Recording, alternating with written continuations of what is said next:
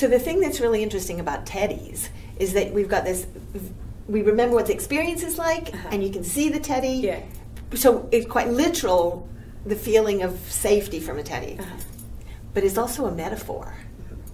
It's a metaphor for that, what keeps us calm in any part of life. So how do you talk about that? When I started talking about internal teddy bears, it was a metaphoric way of trying to help us to think about what's really called our self-regulatory system. And who's got that word in their language? I kind of wish we did. If we understood that we have a self-regulatory system in our biology that keeps us calm, we would better understand the behavior of all sorts of people. And we would start to realize that you can do things that aren't healthy, but that help you feel better. So smoking, taking drugs, punching someone else, calling someone names, all of those help you feel better in the moment.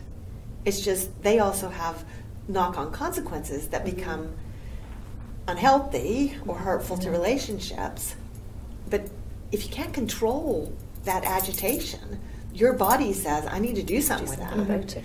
How do we have stronger internal teddy bears that help us to feel safer and comforted so that we don't have to do things that damage us and that make us give us unhealthy lives or relationships where there's pain?